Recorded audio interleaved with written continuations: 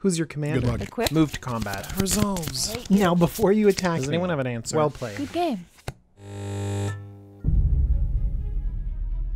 Hello, Magic fans. Throne of Eldraine is coming out really soon, but I'm not thinking about those commander cards or brawl decks. Just kidding, I totally am. But part of me knows I have to be thinking about my wallet, and that means picking up some cheap commander staples from the rotating sets. If you look at my other video, I already talked about Ixalan block commander staples, but in this video, I'm telling you what cards to buy for your commander decks out of Magic 2019 and Dominaria. First thing I want to do is tell you about my Kickstarter campaign for a cool playmat. It's so cool. Check it out, because I know you want to get one. Alright, in my top 8 list, I do have 8 cards, but the first thing I want to do is give a shout out to some reprints, because there were some amazing reprints in M19. 2 particularly awesome commander cards in Crucible of Worlds and Omniscience. These are staples in our format. They do crazy stuff. Crucible of Worlds allowing a huge recursion engine to take place, coming in at $18, which is not cheap, but it's cheaper than it has been in the past. And then Omniscience, it's a 10 mana enchantment, and it just lets you play stuff for free. That's pretty broken in our format. So if you want these cards, you should probably get them now as they're sitting around in people's trade binders. Okay. There's one other shout out that I want to make, and that is these sets were great for commanders. They were great for legendary creatures. Remember, they brought back the original Elder Dragons, the namesake of our format? Arcades and Nicobolas gracing M19, so great. And then Dominaria was filled with commanders, some of the most popular commanders ever. And then remember, we even got cool uncommon commanders. So these sets are filled with great cards for our format. But the number 8 card, well, it actually has to do with this saturation of legendary creatures. And that's the legendary sorcery Primeval's Glorious Rebirth. 7 CMC for a legendary sorcery that's a little bit difficult to cast, but it has you returning all legendary permanent cards from your graveyard to the battlefield. This is such a fun mechanic, and we know that Wizards is supporting it. We've seen Kethis the Hidden Hand and Sisay Weatherlight Captain come out after this Dominaria set, and these two really drive home the idea that legendary permanents are going to be a thing. And also, do you ever think they're going to stop printing Planeswalkers, like the face cards of Magic? No, Primeval's Glorious Rebirth is going to be amazing all the time. And so if there's ever a Planeswalker deck, a Super Friends deck, a Legendary Creatures Matter deck, it's going to be a great card for them. And coming in at just 25 cents means that it's a budget card as well. One other thing that I've noticed about a lot of these cards is that they have inflated foil prices, which means that they are definitely attracted by the Commander format, by people who want to put a little bit of extra bling in their deck. This is coming in at $2.75 in foil. That's way more than the 2x multiplier for foil that we normally see. And when we compare it to a card like Rise of the Dark Realms that's in the double digits of cost, yeah, it just makes Primeval's Glorious Rebirth feel like a better deal than it even is. Alright, let's talk about another legendary card, and that's Oath of Teferi. 5 CMC, legendary enchantment. When it enters the battlefield, you get to exile a target permanent you control and return it to the battlefield under its owner's control at the beginning of the next end step. That's fine and all if you can get some advantage out of it, but honestly, it's all about this second paragraph. You may activate the loyalty abilities of planeswalkers you control twice each turn rather than only once. You get to double up on all your planeswalkers. Yes! This is just a 5-mana enchantment that does what the Chain Veil wants you to do. Okay, let's compare. Chain Veil is a legendary artifact, 4 to come down, 4 to activate. There's a downside if you don't have a Planeswalker going on. And yes, I know Chain Veil, because it's a tap effect rather than just a static ability, there are ways to abuse it. But Oath of Teferi is just good, and let's compare the price points. 25 cents. By the way, huge multiplier for a $3 foil, but compare that to the Chain Veil, sitting at $14.75. Yeah, there's a huge difference in price, and Oath of Teferi in many decks that aren't trying to combo off is just better. Next, we have a piece of equipment that I seem to hear a lot about. Everyone seems to say, oh, if you attach Helm of the Host to this, it'd be really good. Yes, I know it's going to be really good, because getting 2 of an amazing card is doubly as good. Helm of the Host is 4 mana for a legendary equipment, and at the beginning of combat on your turn, create a token that's a copy of equipped creature, except the token isn't legendary if equipped creature is legendary. That token gains haste. This equip cost is insane though, equip 5. It's 9 mana to get this Helm of the Host going, but in some situations it just wins the game. Anything that has combat-based synergies can just keep creating more and more things. Godo's a good example. Godo will fetch the Helm.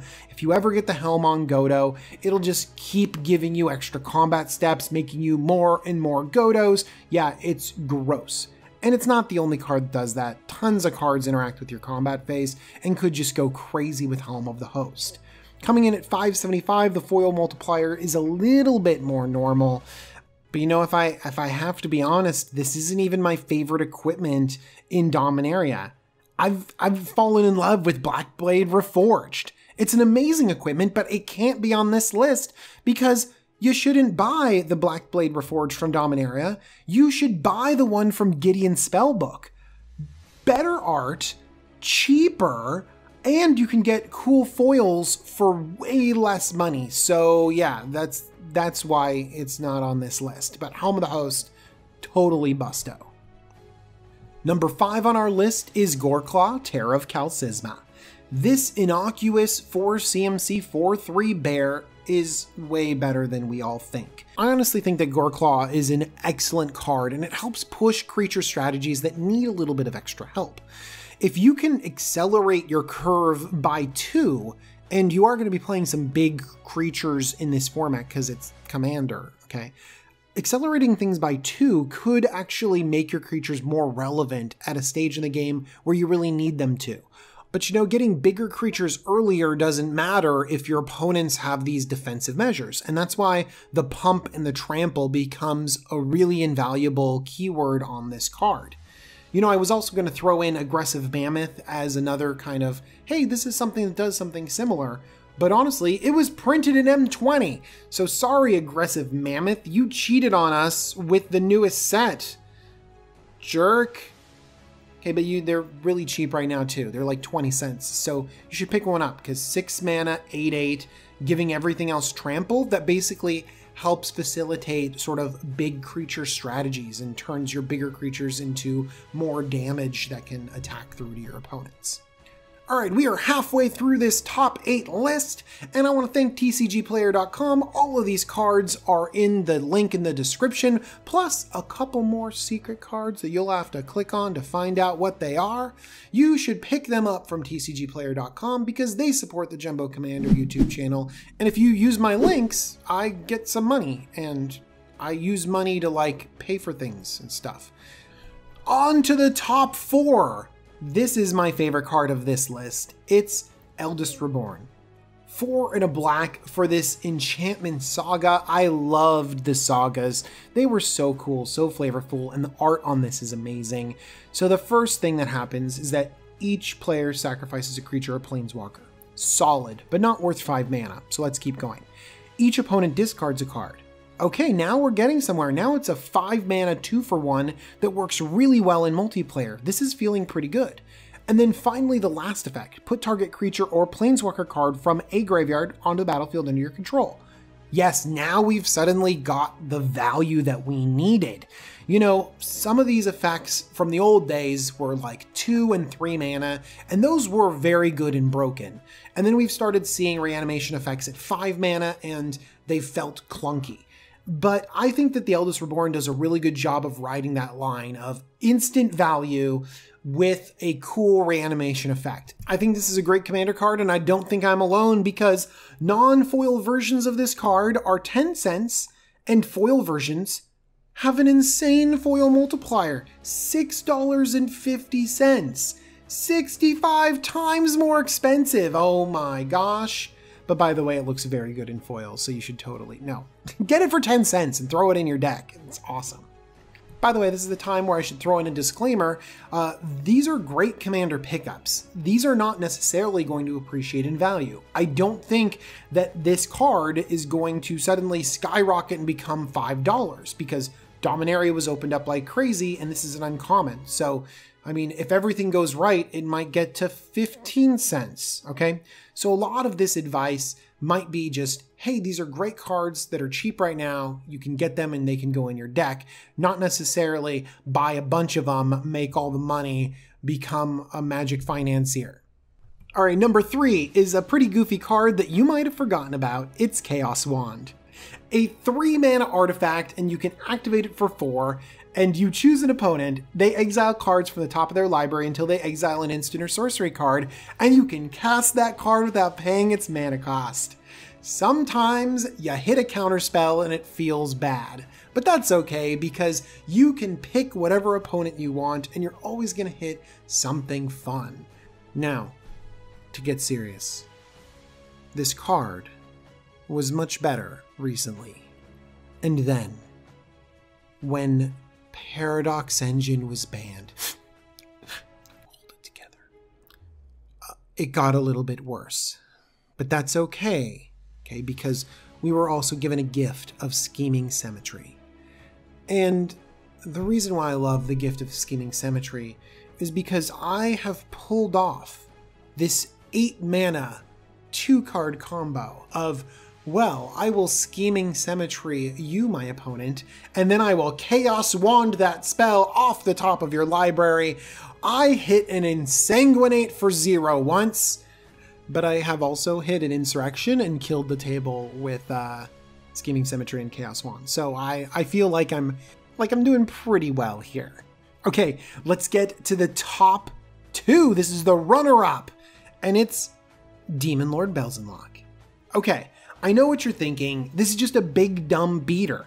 It's a 6 CMC, 6/6 Elder Demon, Flying Trample, and when it enters the battlefield, you basically get to exile cards from the top of your library until you exile a non-land card. Then put that card into your hand. If the card's converted mana cost is 4 or greater, repeat the process. Demon Lord Belzenlok deals 1 damage to you for each card put into your hand this way. So some people are looking at Demon Lord Belzenlok and they're like, look, it draws you a card, whatever. Okay, I love that it always draws you a spell. It skips through those lands. That's very good, especially when you're casting something for 6 mana. But in Commander, it very often draws you 2, 3, 4 cards. And it's a 6/6 flying demon. It comes down early. It's the Black Mole Drifter. Honestly, it's very good and it's very cheap. For a mythic coming in at 50 cents, I also think people are discounting that 6/6 flying body. It is still big and still smashes people. And my number 1 card from Dominaria and M19 is Cleansing Nova. 3 white for a sorcery. Destroy all creatures or destroy all artifacts or enchantments. That's it. 5 mana board wipe. Wipes the things away you need gone. It's simple. It's straightforward. It's incredibly good. Coming in at 85 cents, this is the kind of card you just want. You need it for your certain decks. It's better than almost all of the other 5 CMC board wipes. And honestly, in Commander, we don't need the board wipe on 4. We don't need Wrath of God. I think that Cleansing Nova gives us the flexibility to have that 1 extra mana really, really matter. It's just awesome. And you should definitely buy some and put them in Commander decks. All right, everyone, I hope you enjoyed this top 8 list of the cards that you should buy as they're rotating out of Standard or steal out of the binder of your Standard playing friend. If you like this video, check out the Ixalan block video that I made. It's basically the same, but with Ixalan block, because it's also rotating. You can also click on the link in the description to see this whole list, plus a few extra cards. I'll have my link to my Kickstarter down there, and my Patreon. By the way, Patreon people, you're amazing. Thank you so much for all your help. And I'm just excited to be making a lot of videos right now, so thank you so much for supporting me in all the ways that you do. Alright everyone, I'll see you really soon for more deck techs and commander content. Bye bye.